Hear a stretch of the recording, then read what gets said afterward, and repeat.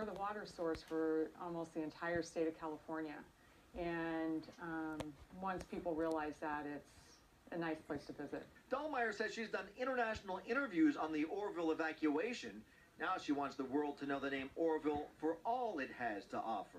We have a ladybug migration. We have the second largest salmon migration. The massive water releases into the Feather River are also prompting hope. Oroville, meaning City of Gold, will have another gold rush. All these little yellow dots represent million-dollar gold strikes. Joey Wilson owns Adventures in Prospecting Mining Supply. What people are getting excited about that know anything about gold, that means that the gold is actually moving and more gold's being exposed. So people are already starting to come in and ask questions and buy equipment.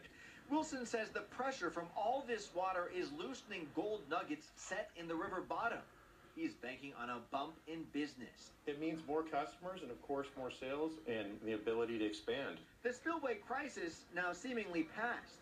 How quickly can Oroville grab this global spotlight for something good? You know, we have a chest of gold coins still to be discovered, so. Interesting. The mayor says another goal is to turn Oroville into a field trip destination for all the schools in Northern California.